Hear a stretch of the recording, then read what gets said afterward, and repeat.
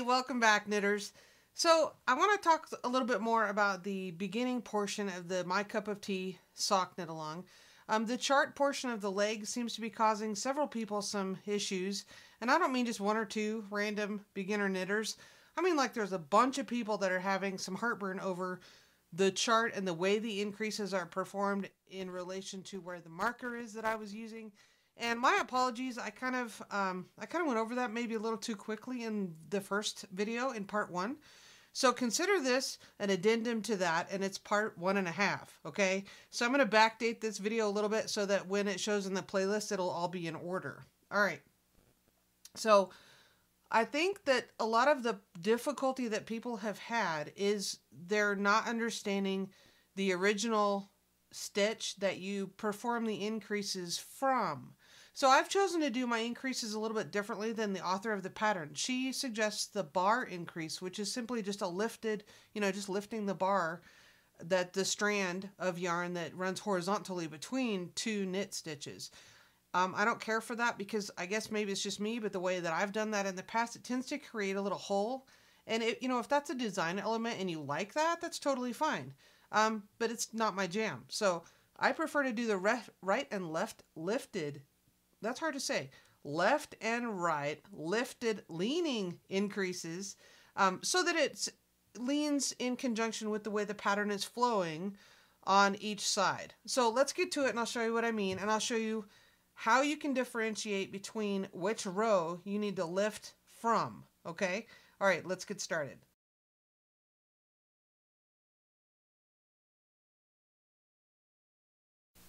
All right, the first thing I think we need to do is review. First of all, we need to review how to make right and left lifted leaning increases.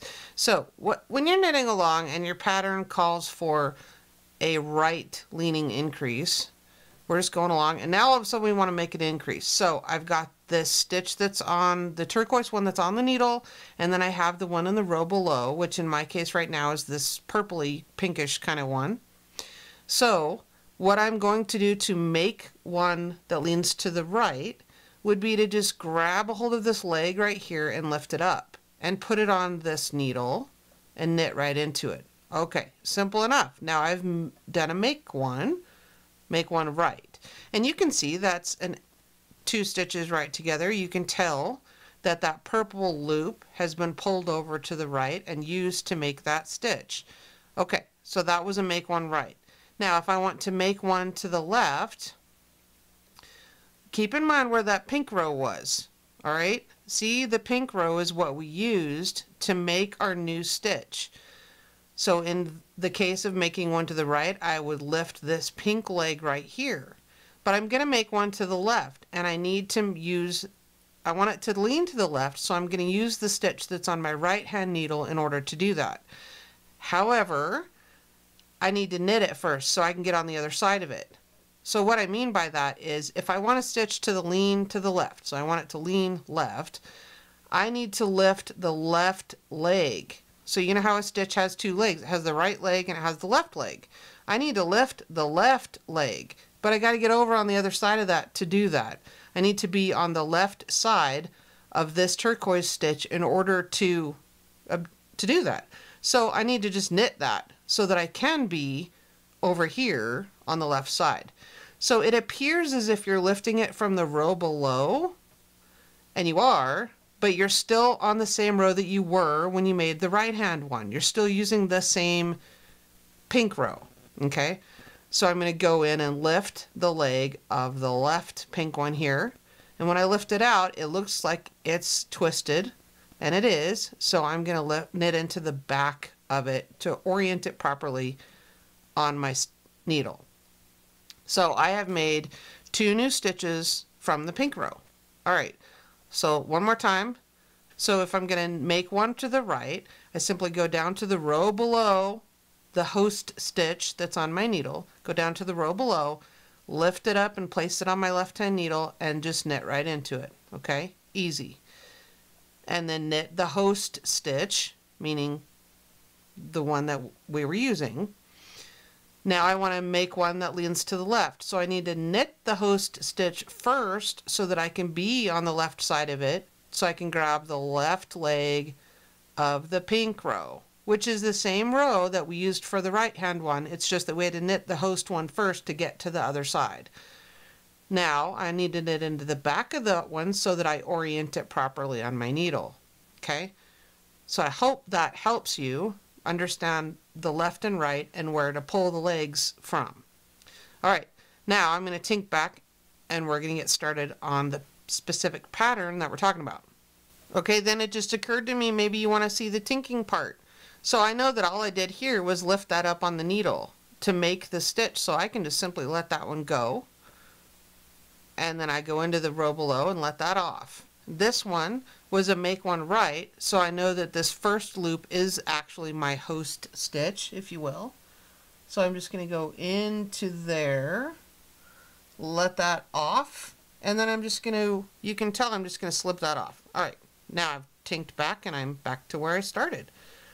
Okay, so let me get all the way back to where we would have began the rest, the My Cup of Tea chart pattern, and we'll go from there.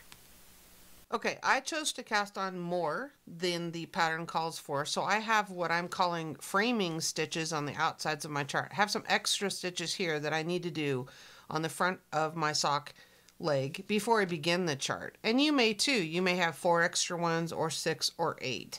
And whatever that is for you, that's fine.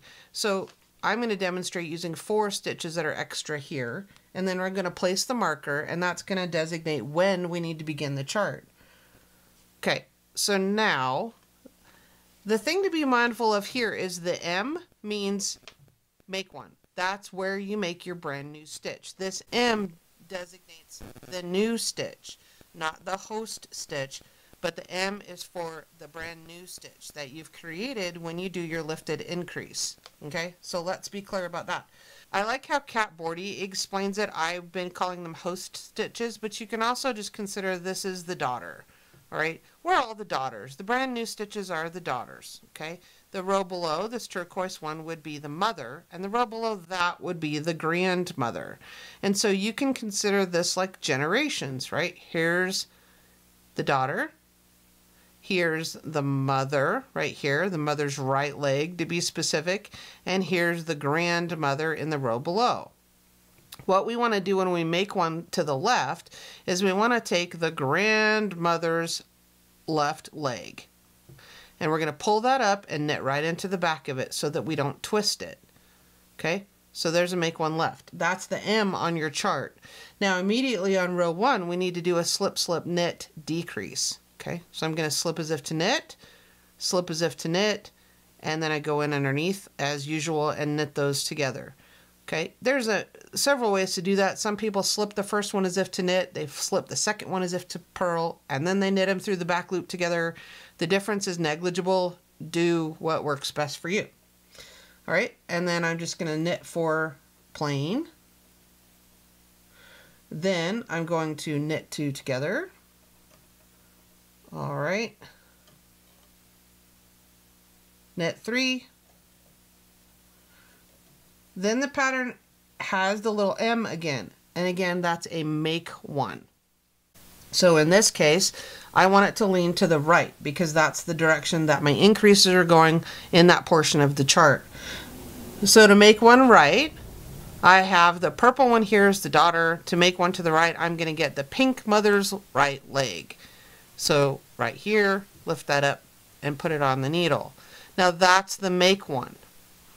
Okay, that is the make one. The 2 center stitches are the daughter, and then the next daughter.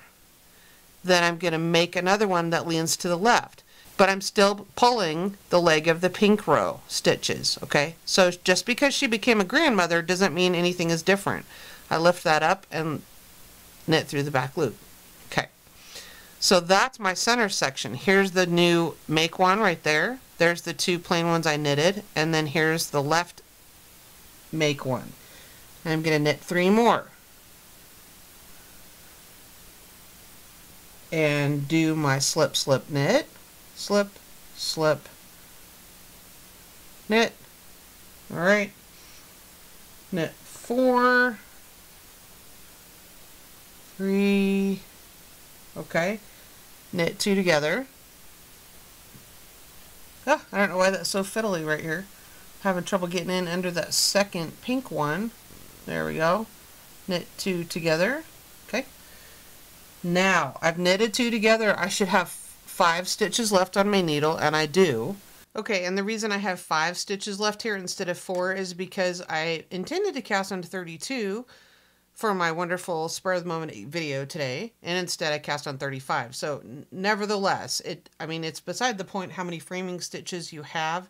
The main point of this is to get your increases in the correct spot. So pretend I have 4 here left, and then my last stitch on the chart is stitch number 24, and that is the make one. So if I was going to place another marker here, I would do that. And then I would do the make one to the right. So you have your daughter stitch here, or the host stitch. You go in underneath on the row below, pull up the right leg, and knit right into it. So knit into that, place your marker if you wish to on the denoting the end of your chart section. I don't have another one here with me, but that's where you would put it. That's the M on stitch number 24. And then you knit the rest of your framing stitches, however many that is for you. Okay, here we go. This is going to be row 3 of the chart. So we've knitted the framing stitches, and you have your marker. And again, the M simply denotes the make one, or the first increased stitch. So to increase making left, you have the daughter up on the needle, or the host stitch. There, my magic loop is twisted here. Let me fix that. You have the host stitch, or the daughter, as Capboardy refers to. And then we have the next one down, and you want to grab, to make one to the left, you want to grab the grandmother's left leg. So that's that one right there. Now, a little tip, if you have trouble grabbing that or getting your needle in, just simply go straight into the middle and the back. Just straight on into the center of that stitch in the back. Rock your needle tip out to the back and around, swing it to the left. And that'll get you there without splitting any yarn. So knit into the back of that to reorient the stitch properly on your needle. So that's the M. Now on row 3, we're just going to knit a plain stitch, and we're going to do our left leaning decrease, which is slip, slip, knit. Okay. All right. Then we're going to knit 2 plain ones. Knit 2 together.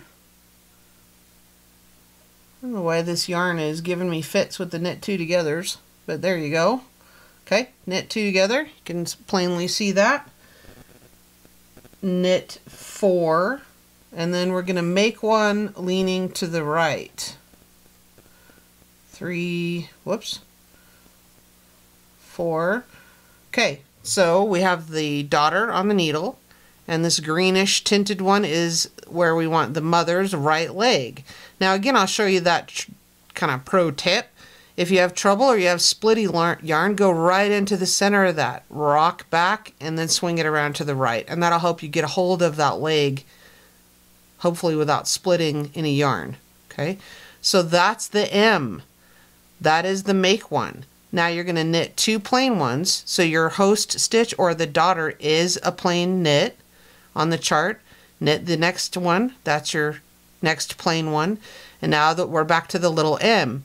And again, we want that to be from the same row as we did this one. So that's going to be that little bit of a darker tinged green one. So now we have the daughter on the needle. The mother became the mother. And now we're going to grab the grandma's left leg. Okay, get grandma's left leg, knit into the back. Okay. And again, credit where credit's due. I did not come up with the daughter, mother, grandma analogy. That's totally from Capboardy. She's brilliant. And you can look her up at capboardy.com. So where am I? I just finished my second increase on the center portion of row 3. So now I need to knit 4. 1, 2, 3, 4. Okay. Slip, slip, knit. Now, if you notice, the right and left halves of this chart are just mirror images of itself, and so you could probably get away without the chart once you kind of memorize it and realize that. So now I have that pesky knit two together I seem to be having trouble with today for some reason. And then we're going to knit a plain one. And again, now we have our right leaning increase. So we have the host stitch or the daughter on the needle there. We're going to go in and grab the mother's right leg. Lift it up, knit into it, and that is the conclusion of the chart. So place your marker right there. This host stitch is not part of the chart. Okay, and then just finish knitting your framing stitches, however many that is for you. Okay, I hope that clarifies things for you. Again, props to Cat Bordy for the generational analogy. I found that helpful. Think of it however you wish, the host stitches or the daughters, mothers, grandmothers, whatever works for you. But I hope that clarifies where those increases occur in relation to the chart in this knit along. Okay, as always, like and subscribe. Let me know if you have any questions in the Facebook group, Ravelry, or down below. All right, take care, you guys.